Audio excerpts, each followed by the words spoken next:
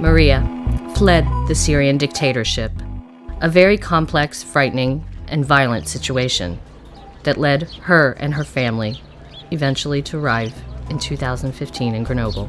A new country, a new city, a new culture, a new language, and new hardships and difficulties in fitting in. I was overwhelmed with everything that I had to do. I just started to think like, yeah, I'm gonna have to work, I'm gonna have to study, I'm gonna have to do all these things, and where should I start? Because the first year I didn't actually understand all the steps to do. The second year I was already late. Maria, 22, is now doing a bachelor degree in international business at Grenoble Ecole de Management. GEM is a French school for business for society that offers tuition remission for academically qualified students with refugee status. The GEM Refugee Grant Program is just one example of the many other initiatives carried out in Grenoble to facilitate the integration of migrants and their access to higher education. The refugees globally, only 1% of them have access to higher education in the world. Grenoble, a city with over 80,000 students. At the heart of the university campus, there's a unique example of hospitality and asylum. Here, around 60 migrants occupy this building that has become a temporary emergency shelter. This is the only French university that facilitates this type of transitional housing. Through the sustained political support of the local authorities, the heads of the higher education community, and local associations, many different actions have been put into place to assist migrants and refugees.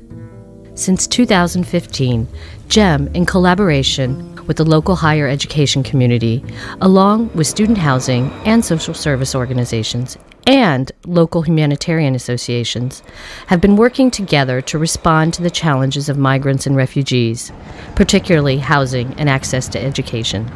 We opened in last September a welcome desk to welcome all type of migrants on the campuses. We created a guide, a welcome guide, because it's very difficult to reach the different administrative direction on the campuses. So we created a welcome guide in 4 different languages. The QF, a century-old learning center within the university, specializes in French as foreign language. More than 3,500 foreign students attend each year, and over the past 100 years, the QF has welcomed several world leaders. Since 2016, the QF has been organizing specific accelerated French language programs for refugees and migrants.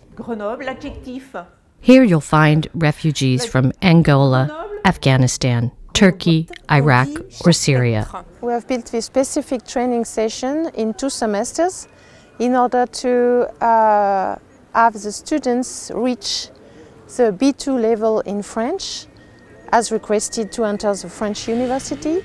Numerous activities and learning materials have also been developed for a free workshop on campus called Co-Training. It was created to help migrants, refugees, and asylum seekers develop their skills in digital literacy, English, mathematics, economics, and other subjects to enhance their social and cultural integration in France.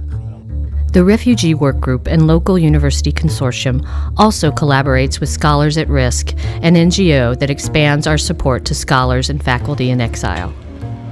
It takes a whole community to make positive, sustainable social impact. But there is still much to do to help migrants and refugees in Grenoble and throughout the world.